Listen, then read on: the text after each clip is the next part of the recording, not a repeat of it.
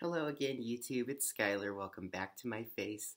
And in today's video, I'm going to be explaining what dysphoria is. And the reason that I'm making this video today is because I often feel that despite the fact that more and more people are becoming aware of transgender people, there is still a lack of education on gender dysphoria and why that makes someone transgender in the first place. So I'm just going to be explaining a little bit more about what that experience is like to have gender dysphoria. Now, if you're watching this video and you are a cisgender person, which means that you were born in the body that you are the gender, you haven't experienced gender dysphoria. Now, the best way that I can explain gender dysphoria in a broad term is extreme depression and anxiety.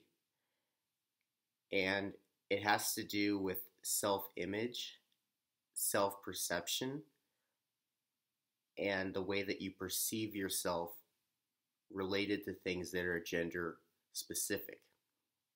So for example, most of my dysphoria did not occur until I had started going through male-based puberty, because only after I started experiencing higher and higher levels of testosterone at a younger age did I begin to notice the changes that a person goes through when they go through puberty. And those changes were specifically male-related. So you consider things like gaining more muscle mass, your voice gets deeper, you grow body and facial hair. All of those things are male related. They're very gender specific traits. Those specific traits have what given me so much anxiety and depression all of my life. And that's because I'm a woman. And the best way that I can explain how a cisgender person might experience gender dysphoria is, for a moment, imagine yourself, for example, if you're a cisgender woman, imagine waking up one day and having a complete full beard and chest hair and body hair and a deep voice. You probably would feel extremely upset. Well, that's what it would feel like to be transgender, because I'm a woman that experienced male just being a man, and that's very traumatic for someone that's actually a girl, a woman. So think for a moment what that might feel like, even if only for a split second you looked in the mirror and you had masculine features, a full-on beard, chest hair, muscles, your hair was falling out on your head. That would probably trouble you a little bit as a cisgender person. This is why transgender people exist, because they're just normal people that happen to be born in the incorrect gender, the incorrect body, the incorrect hormones were there. So imagine that extreme anxiety of seeing yourself in the mirror as someone that you're not, and now stretch that over your entire life, and you will begin to understand why people medically transition, because that's not who they are. And the reason why I'm bringing this up too is because people keep referring to being transgender as a mental illness.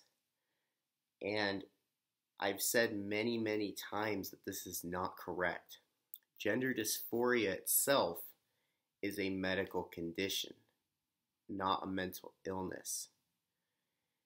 And that's because it doesn't affect you mentally. The dysphoria does. The treatment for a transgender person is to transition.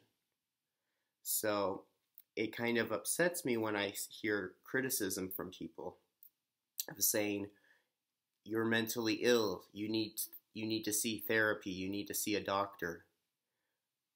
I do. I see many therapists, I see many doctors. This is the solution, is to transition from male to female. That is the cure for gender dysphoria, is to transition. And people still haven't seemed to wrap their mind around that idea, because for some reason they think, oh, well, you're mentally ill, so go see a doctor. I do. That's why I transitioned in the first place, because that's the treatment. That's what makes me feel normal. That's what makes me feel happy. And I don't know, maybe some people will never understand, but to those out there who may be struggling to try to figure out how gender dysphoria affects a transgender person's life, is just to imagine yourself just overnight magically whatever developing characteristics of the opposite sex, and you will immediately, it'll click in your mind that imagining that scenario would trigger enormous amounts of anxiety, because you would automatically know that something's not correct. So you would, if you were in that situation, you would probably try to fix whatever went wrong as soon as possible. With trans people, it's no different. Trying to correct the things that weren't supposed to be there. I wasn't fortunate enough to be born a woman. There's very rare circumstances which haven't yet fully been understood by science as to why they occur. But to my understanding, from the current basis of knowledge that we do have, is that my brain, my neurological system, is female. And something either went wrong during pregnancy, or something happened. And instead of the rest of my body developing the way that my brain starts, because your brain starts to develop before anything else develops. So I started to develop as a woman, and then the rest of my body became a man. So obviously there's that disconnect. 99.999% of the time, it'll be the same. People will be born with the body and the neurological system of the gender the same, they match. But for a small minority of people like myself, their gender is incongruent with the reality of how the brain perceives it. So the only way to correct that is to correct the imbalance, correct the mistake, basically. So maybe that was a word salad today, but until tomorrow's video, I hope you all have a wonderful rest of your day. Please remember to like, share, and subscribe to my videos for more amazing content.